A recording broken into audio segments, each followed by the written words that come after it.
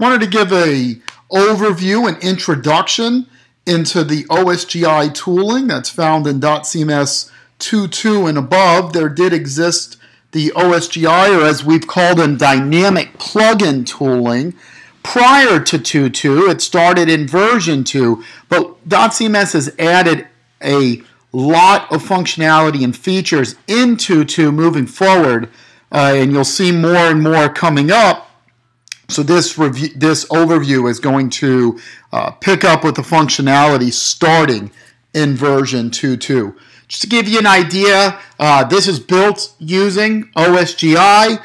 The main idea here is the ability to be able to deploy plugin code, Java code, without needing to restart the server. And in addition, we've tied in some really good libraries, things like Spring, where you can use Spring MVC, even things like servlets, filters, just basic Java web tooling. On top of that, velocity in dotCMS, very important. You can deploy view tools, even classes that are very dotCMS specific, needing to extend dotCMS, like hooks, content hooks, as well as actionlets, which are the customizable classes or customizable pieces of workflow. Say you wanted to have a Twitter push or a Facebook push or anything you could imagine, some custom functionality right from the workflow. We call those actionlets. Those can also be deployed via this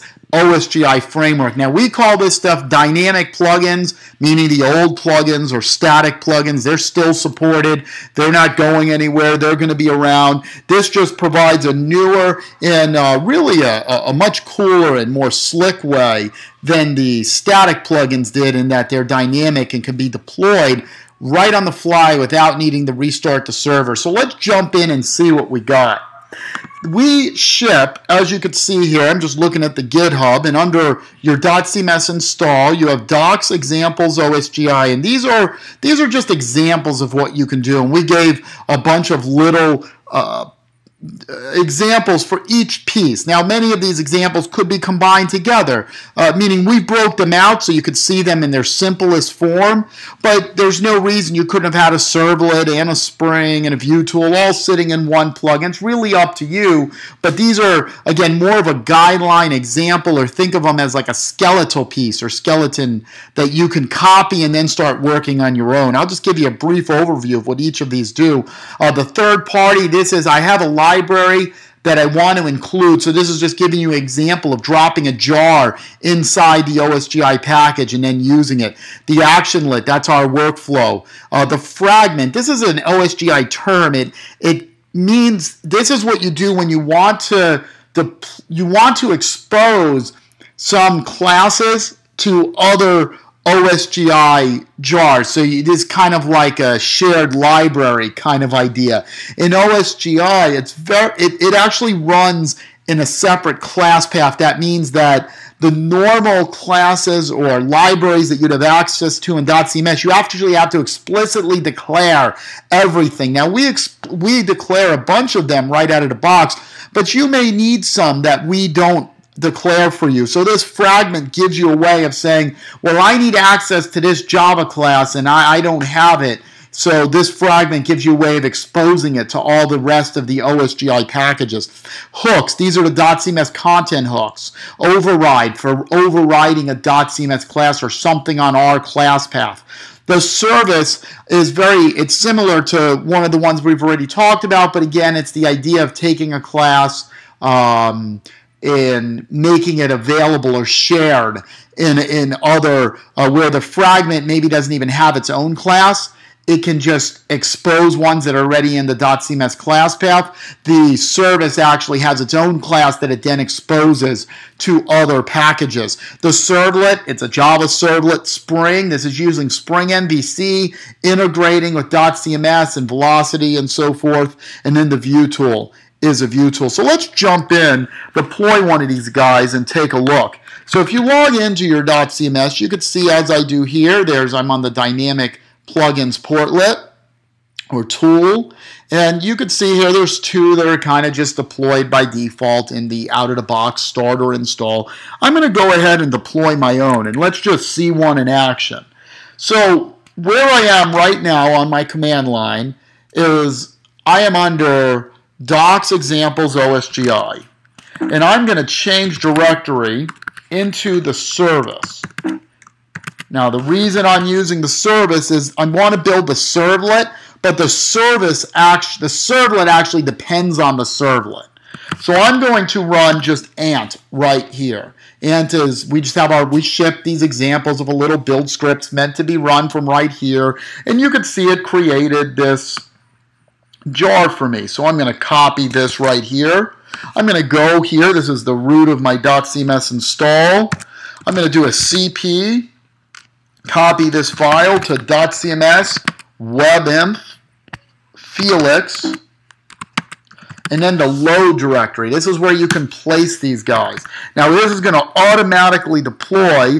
In fact, you can see that here in my console. It gave me a few debug messages, and it deployed it. In fact, we can refresh right here, and you see, it's active. That's good. That's what we want. We want it to be active. Now, I could have loaded the plugin right here. I could have uploaded it and browsed it. So even in the UI, I could have uploaded this. It's the same thing, whether you drop it in the load directory or upload from here. So this is good. I'm going to do a second build now, and I'm going to now come here, because this guy doesn't really have anything in it. It just has some dependencies that the servlet is going to use. And I'm going to come here to the servlet, and I'm going to run ant. Great. I see that this built. I'm going to do the same thing. In fact, this time I'll tell you what. I'm going to go to my build jar bundle. I'm going to just browse for them and upload them through the UI so that you could see that. I'm going to go here to OSGI, servlet.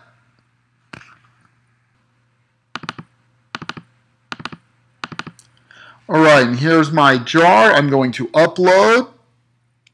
We'll give it a few seconds here. There you can see it just deployed everything for me.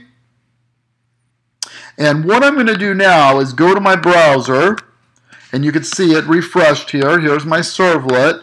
But I'm going to go to my browser, and I'm going to actually hit a URL now. This URL, you can see I'm refreshing him, is, and we got a little logging here, hitting a filter, because this servlet example actually has both a filter and a servlet in it. And let me show you these guys actually in action, what the code actually looks like. Now you see in the screen, it's just spitting out hello world, and on the filter is just logging out the URL I hit, but this is actually correct. This is what we told it to do. So let me show you the servlet. So I'm browsing in here. We're opening up the job, and here you could see it's spitting out hello world, which is exactly what it should do. We're just doing a service.hello here, and actually this service class is the one we deployed before, and all he does is spit out hello world, and we have our little basic HTML, which is what's spit out on the screen. Now the filter that it's hitting is the test filter here. And again, it's not doing anything that exciting. You could see all it does is write out test filter here in the path, the filter request, and then the path, and that's what we see here. Okay, so we can see that we have both of a filter running and a servlet running. Now, how do these guys map? Let me show you that. As you can see in the URL, I had to go to /app and then hello world. That's actually the key. The stuff I put after it was unnecessary, but all of it makes it there. So if we look at the activator here, now every OSGI package has an activator. And the activator is kind of how you wire together this stuff. It's how you instruct when the OSGI package deploys, what do I do? Well, in the servlet example here, you could see we registered our servlet /hello world. And then we told it what the servlet was. We gave it the class. That's the class we were just looking at. Okay, and you see that here. There's a few more context and dictionary and stuff you could pass in, but typically not necessary. Okay, as you can see, we did null and null here. In addition to that, I registered the filter. Very, very similar. There's that test filter, and we gave it a path as well on what to hit. This is how this stuff works. Also, we put in an exclude for the CMS filter, and anyone who's done any development in dotCMS, you know what this is. The CMS filter is kind of the main filter that controls dotCMS, and anytime you deploy your own servlet, you don't want our stuff in the way thinking that you're on a velocity page, so you want to exclude it. So we provide a way of doing that.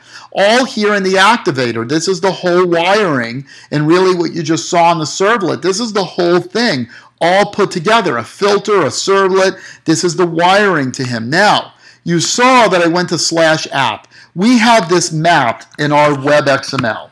So if you opened up dotCMS's web XML, I'm going to refresh right here.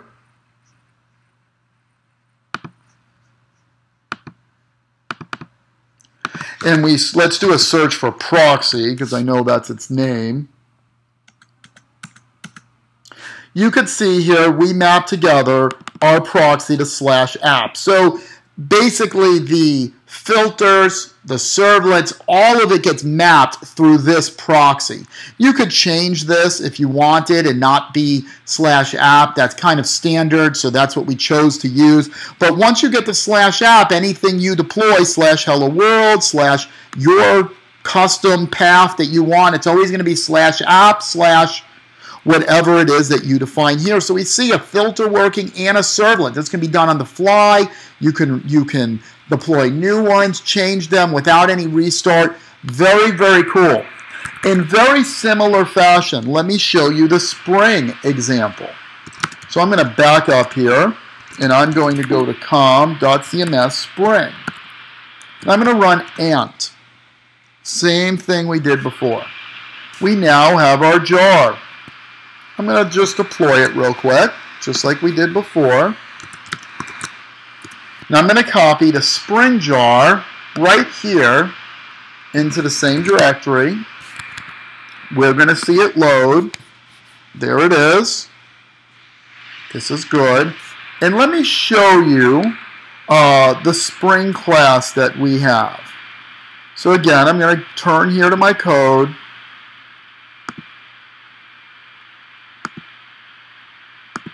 I'm going to open up Spring. Now here you can see we actually have, I'm going to close the other tabs here, but you can see we have a very basic Spring XML. In its wiring together, we actually ship with a .view resolver, so this solves your basically velocity code. How do you integrate this so that the view is a dotCMS page, and all the root of that, it's always going to be all your pages will be under /application/Spring, and the rest is mapped together here through annotations. Okay, so let's go take a look at our Spring controller. So here is the example controller, and you can see I can hit / or /username. In addition to that, it's at /example controller. Now let's open up our activator. Now he's wired together in a similar way that the servlet was. One, you can see here we get a dispatch servlet. We pass it in our XML. So this is an instance of the dispatch servlet. And then we map it to /Spring. But remember, everything's /app. So now we're on /app/Spring.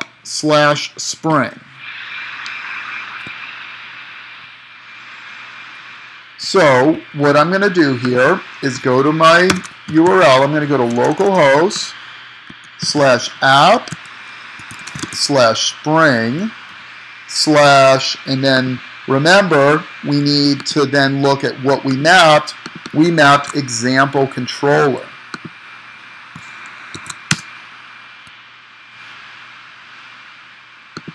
And I'm actually missing, I need the final / here, and I'm logged in, so it took me into edit mode, but here you can see we're hitting our page. Hello World Spring 3.1. Now, if we take a look at our example controller, that's what it's spitting out. And in fact, we have that sitting here on our page in a widget. We're basically spitting out message on this dotCMS page. Okay, and here you can see in the model view we return message and we go to Hello World because that page lives under application/spring, and then we created a page called Hello World. You can see that if I back up here, application, spring, Hello World. That's the page we were just on. So if we go back and hit this,